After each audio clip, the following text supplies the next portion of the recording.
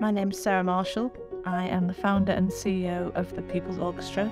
The People's Orchestra is a pro-am orchestra that meets weekly, and we have a repertoire of games, film, TV music for advanced players.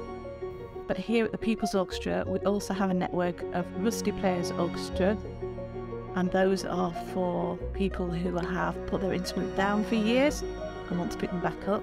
And for those people who can't play a musical instrument but love to sing in the shower, we have a big, wide network of show choirs that come together as mass choirs to play with the orchestra. The People's Orchestra started due to a lack of places for adults to be able to go and play an instrument. Our employability programme currently supports 80 people a year back into work with CV writing, interview techniques, hand-holding at interviews, applications, everything tailored to the needs of that person.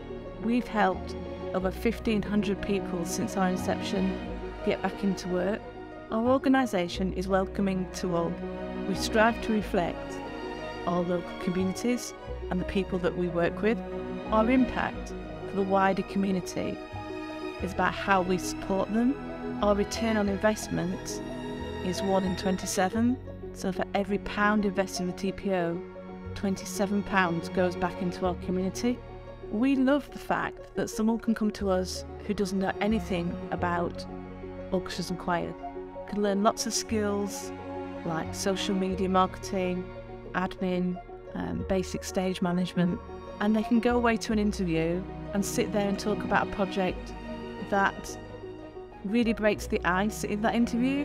So here in Sandwell, we do struggle for space for cultural activities. There are the venues to host large groups. So we're really hoping that down the line we'll be able to create a new concert hall here in Sandwell.